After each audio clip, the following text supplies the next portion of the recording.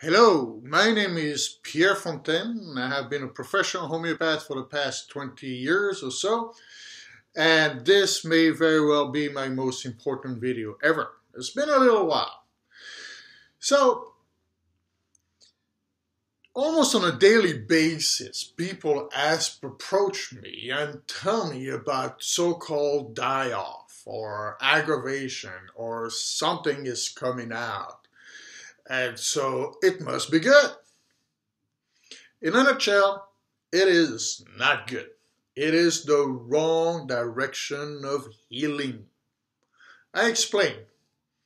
In short, die-off is an excuse for practitioners who disregard the basic rule of healing, and by disregarding it or not understanding it, cause unnecessary suffering.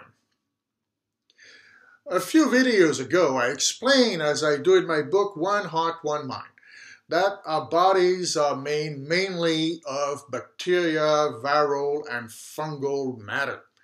More specifically, viral, bacterial, fungal matter actually outnumbers human cells by at least a factor of 4 and possibly by as much as a factor of 9. That is to say that there are far more bacterial and fungal cells than there are human cells in the human body. Once again, somewhere between 4 to 9 times more.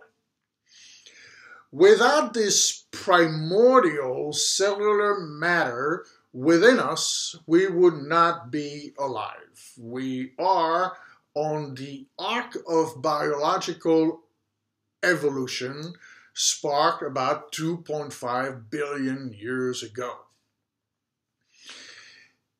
Each one of these broad categories I call VBF, very best friends, includes thousands of different colonies, all interacting and influencing each other, as well as interacting with our own cellular activity in health and, of course, in disease.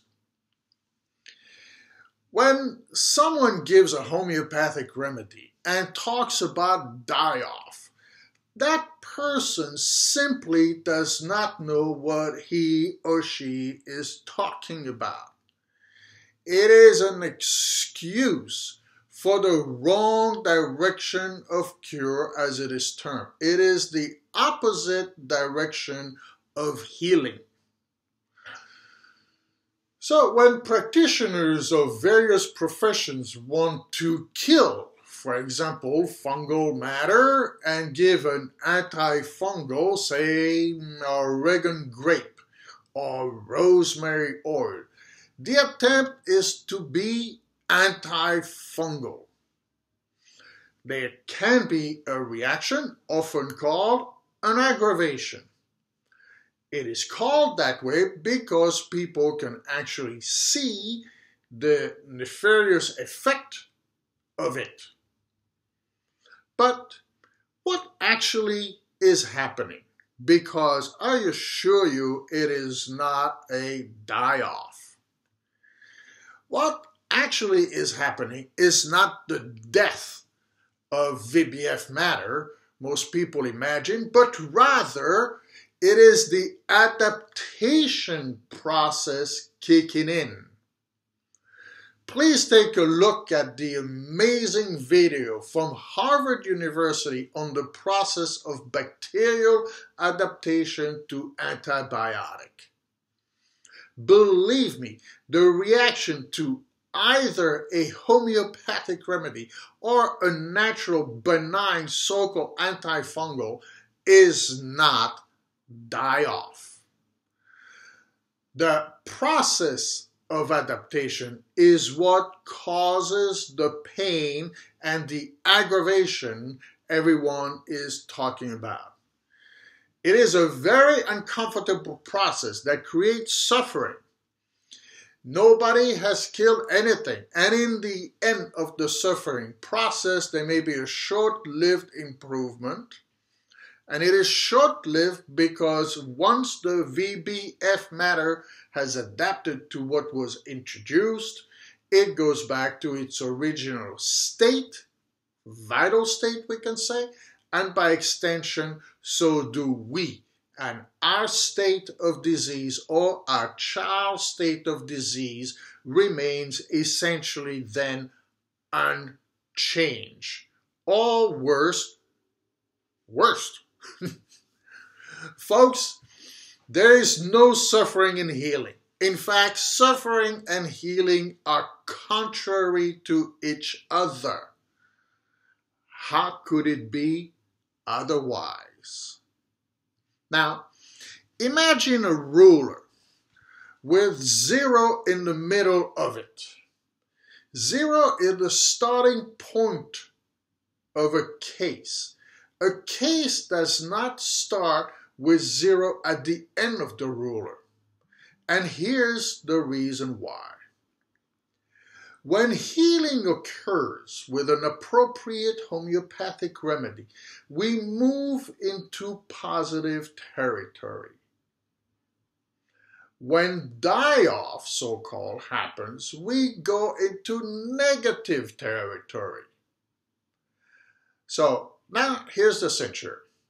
The die-off people will have you believe that 0 is here, that a case starts with 0 here, and that anything that happens after taking something is actually positive.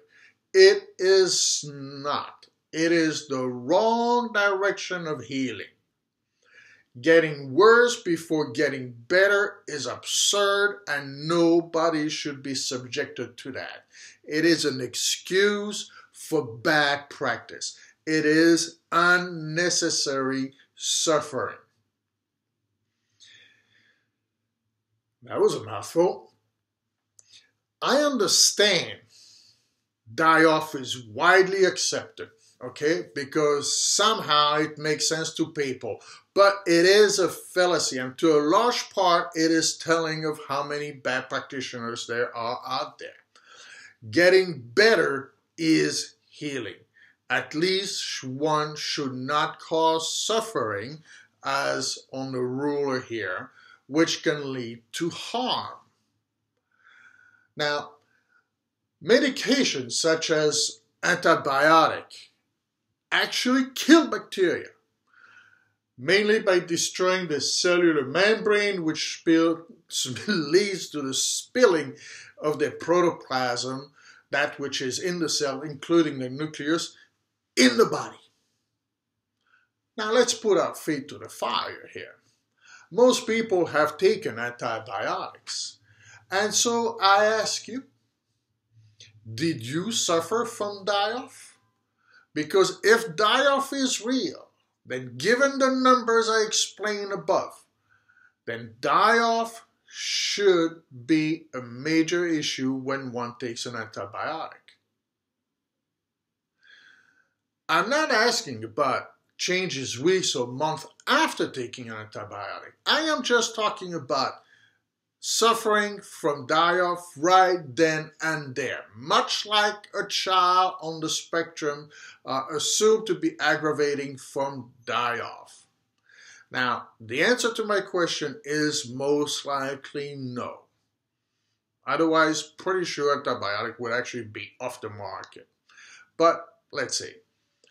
In short, the die-off theory does not hold water. When the die-off effect happens in a child on the spectrum, the VBF balance is actually getting worse rather than better.